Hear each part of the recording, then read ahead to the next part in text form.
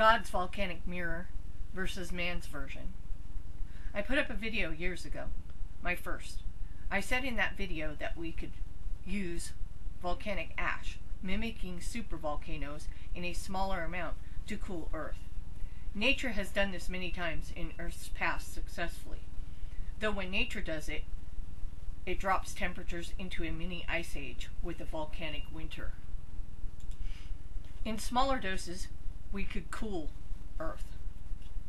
How this process works is, a supervolcano blows ash to the stratosphere. Once there, it spreads out and darkens the skies.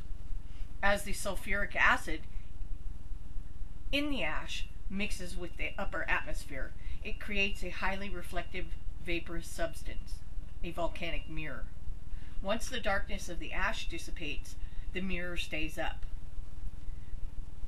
The incoming sun reflects off the mirror back to heaven, dropping temps on Earth. From what I read and was told, man, in mimicking this process, wants to change the process.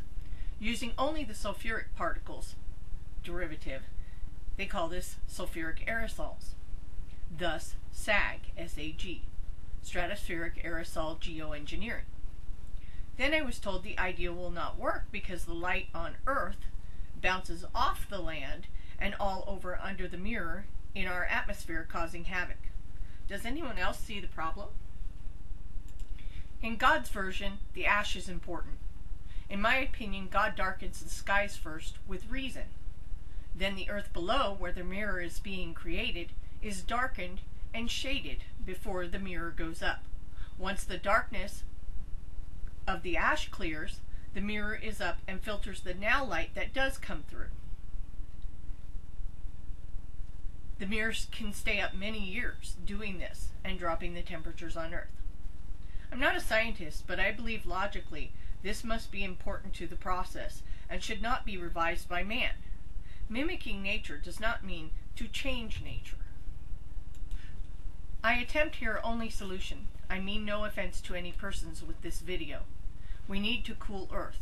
A result like Venus would annihilate all but the dirt, even if we had to contend with some inconveniences in mimicking nature, where it might seem more to man's liking to do it his way. I say it's better not to second-guess God and nature. And I think we better hope it will work. We will be very lucky if it does.